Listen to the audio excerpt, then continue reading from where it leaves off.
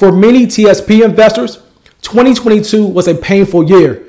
In this video, we're going to recap last year's performance of the different TSP funds and review how they compared to the returns of the general stock and bond markets.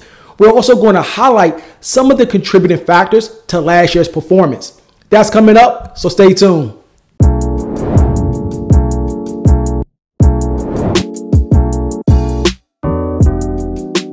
Hi, I'm Jarrell Harvey with Federal Financial, and this is the Money Briefing. On this channel, we cover topics related to personal finance, federal benefits, and retirement planning. So if you find this video helpful, please consider sharing and subscribing.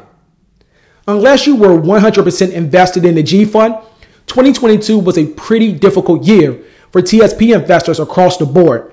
Market downturns occur periodically, and 2022 represents one of those periods. Various factors can cause the market to fall. In 2022, the two biggest catalysts for declines in the U.S. market were inflation and interest rates.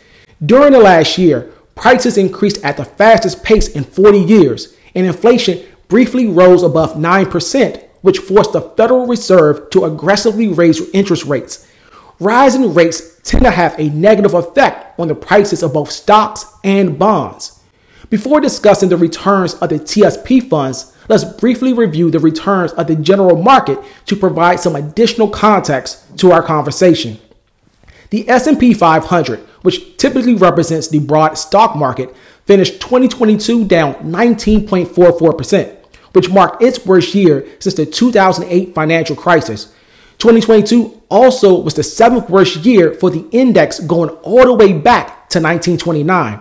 The thing that makes last year even more painful for investors is the fact that bonds also got hammered in 2022. Traditionally, bonds do well when the stock market falls, but the broad benchmark for the U.S. bond market was down 13%. We also saw that these types of negative returns played out in most of the TSP funds.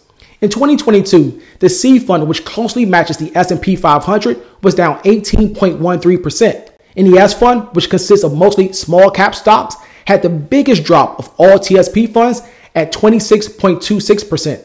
U.S. stocks were not alone in getting rocked by the market. The I fund, which is made up of international stocks, was down 13.94%. As for TSP bond funds, the F fund did slightly better than its benchmark, but it still declined by 12.83%. The G fund was the only fund to finish the year in positive territory, and it was up 2.98%. Given that most of the core TSP funds had a brutal year, many of the TSP lifecycle funds also got roughed up during 2022. The following chart shows the 2022 returns for lifecycle funds.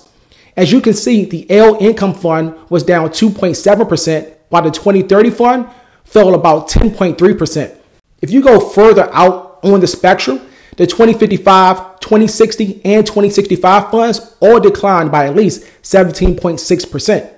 Before you go park everything in the G fund, last year's performance snapped a 3-year winning streak for the C, S, and I funds. And when you consider the 3-year, 5-year, and 10-year returns, the C fund has strongly outperformed the G fund. For example, the 5-year return for the C fund is 9.39%, compared to 2.09% for the G fund, and the 10-year return is 12.57% versus 2.08%. There's no doubt that 2022 was a rough year for most investors, but the market is long-term, and if that is your approach, 2022 can be viewed with a larger lens and things might not look so bad.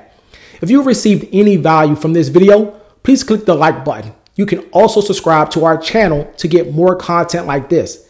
If you have any comments or questions about the TSP, federal benefits, or retirement planning, you can add them in the comment section below. Or you can email us at ask@federalfinancial.com. Thanks for watching, and we'll see you on the next Money Briefing.